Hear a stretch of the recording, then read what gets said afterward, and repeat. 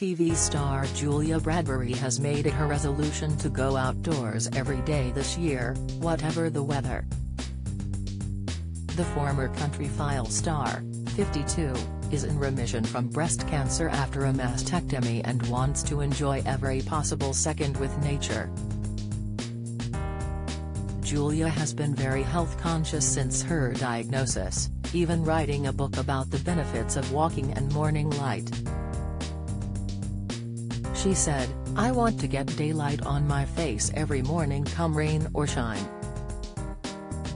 I made a resolution early in the year and I want to make sure I keep doing that during 2023. Julia, who was diagnosed with cancer in September 2021 and had surgery a month later, revealed she had also adopted a new approach to alcohol after abstaining during her recovery. She added, "The last time I drank was on my birthday in July. That has stayed that way actually, and it's quite a complicated thing to think about because more and more people are asking me about it. They say, 'Are you sober now?' And I think, God, am I? Am I sort of framing myself as somebody who wasn't before, and all the implications?" That word is quite impactful. Are you sober now? So, yes I am. With her health restored, she has thrown herself back into work with renewed vigor, hosting Channel 5's Winter on the Farm to cover Helen Skelton's stint on Strictly.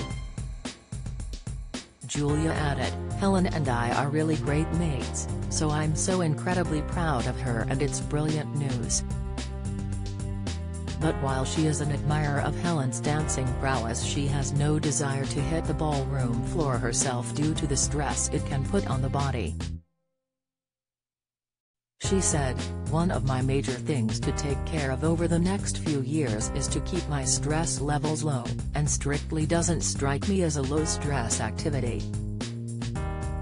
Even just the scoring alone would leave my stress levels through the roof." Julia also revealed she and long-term partner Grant Cunningham had not been immune to the cost of living crisis. She added, "Our food prices have gone up, and I've got 3 young children and they eat us out of a house and home at the best of times. We have noticed the squeeze on our weekly budget." Smart Energy GB collaborated with Julia to highlight the efforts Britain's energy heroes are making to generate their own electricity.